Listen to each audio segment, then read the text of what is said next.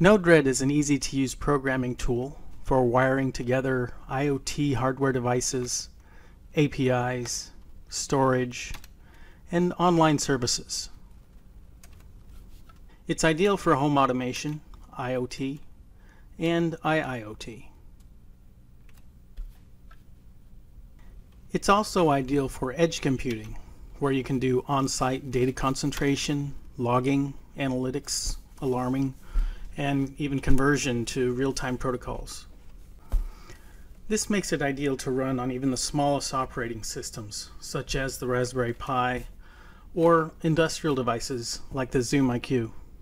The flows in Node-RED are stored using JSON, which can be easily imported and exported for sharing with others.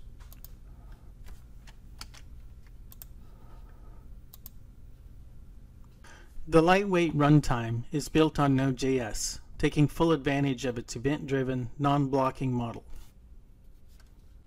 An online flow library allows you to share your flows and get samples.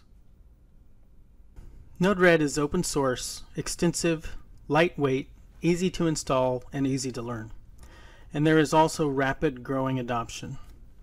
Let me very quickly give you a Hello World example. So we're going to use the UI dashboard button and then also a text box. Wire those up. When we click the button, we want to say Hello World. I'm going to put this on the demo tab, and then I also need to put my text block on the demo tab. Deploy. We go ahead and pull up the dashboard. Demo tab, click the button, Hello World. There's a built-in palette manager where you can install new modules. So let's say you want to extend the functionality of Node-RED to FTP.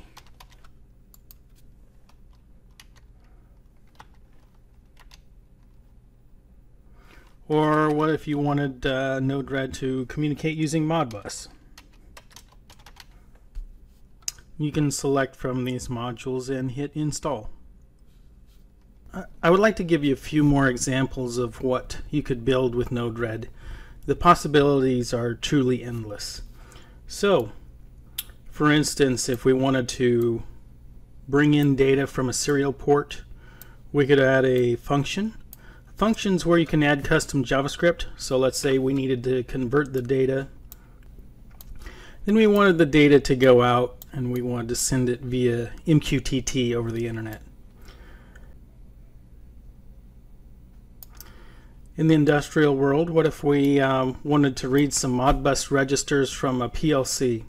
Let's say we were going to read tank levels, and at some criteria, which we would put in the function, we would like to turn a pump on or off. So then we would go ahead and do a Modbus write. Let's say if our tank level got too high or too low, we can bring that same level in here, and then based on some criteria, send an email message. So almost like an alarming system. You can also connect to lots of different cloud services. So for instance, this is Microsoft Azure, and we have things like computer vision where you can send it a picture, you could detect emotion. And then finally, here's a more advanced example where we can trigger Node-RED to go capture a photo either from a security camera or from a website, and it passes it to computer vision and outputs text and audio description of what's in the picture. So these are just a few examples of what you could build. The possibilities are truly endless.